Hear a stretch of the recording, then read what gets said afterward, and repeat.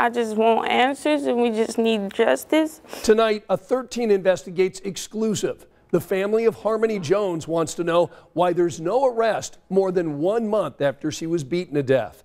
They're speaking only tonight to 13 Investigates reporter Sierra Putman about their search for justice. And Scott, we confirmed the 7-month-old was in foster care, and then the state returned her to her parents. She died less than 2 weeks later. At Oak Hill Cemetery in Gary, Babyland. So this whole area is for the innocent. They didn't put a marker down yet. A temporary pink marker for 7-month-old Harmonnie Jones. She was beaten to death. Yes, they said she had fist marks. It was bad, like they said it was bad. Ariana is Harmonnie's aunt on her father's side. She wants justice for her niece who died with severe injuries, including broken ribs. Injuries discovered 150 miles from Gary in this Indianapolis apartment. And it's 7-month-old, not breathing. EMS is in or out. CPR started. On Sunday, January 8th, Harmonnie died. A homicide, but a month later, they haven't arrested anybody. They're still walking free. The family tells us the twin babies were in the apartment with 4 adults that morning. Harmonnie's father, mother, maternal aunt, and grandmother. Ariana tells me she does not know who beat her niece to death, but the story she's been told isn't adding up. Do you think Harmonnie was failed in some way? Yes, every way. She says this cooing, exploring, smiling peekaboo baby was failed by the city, state, and the adults she lived with. And you said both her parents, so even your brother. Yes.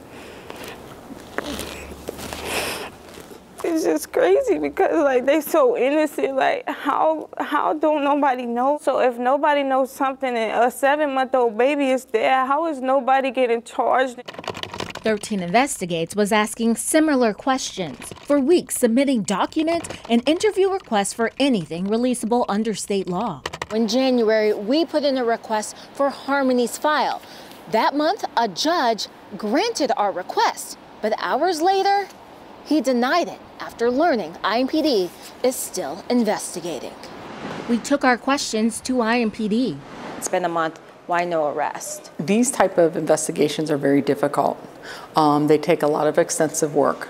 Sergeant Janae Cook spent 13 years working child abuse cases. She says they're difficult for a variety of reasons. The children can't speak for themselves, and police have to look at every adult as a suspect. They're going above and beyond, honestly, some of the normal things that we would do. Still, Harmonnie's family worries because a different child abuse investigation opened in July did not result in an arrest or charges. She have a broken femur. 13 Investigates confirmed police did present that case, but Marion County prosecutors did not file charges, telling me there was, quote, no clear evidence to determine who was responsible or how the child sustained the injury. Still, the broken bone led DCS to put Harmonnie and her twin brother in foster care. For months, the parents could see the babies, but only during supervised visits. Ariana tells us she was there for one at the apartment. Always had a bad smell and was never clean. Did you think that was a good place for babies? No. Which is why she was shocked to get this text from her brother on December 27th. Do you think the state made a mistake by returning the babies? Yes. A mistake she thinks cost Harmonnie her life. 12 days after reunification, the 7-month-old died. You want somebody held accountable, even if it's your brother? Even if it's my brother. Why is that so important to you? Family or not, if you know what you did, it's not right. Not right that Harmonnie is now laid to rest here instead of safe at home.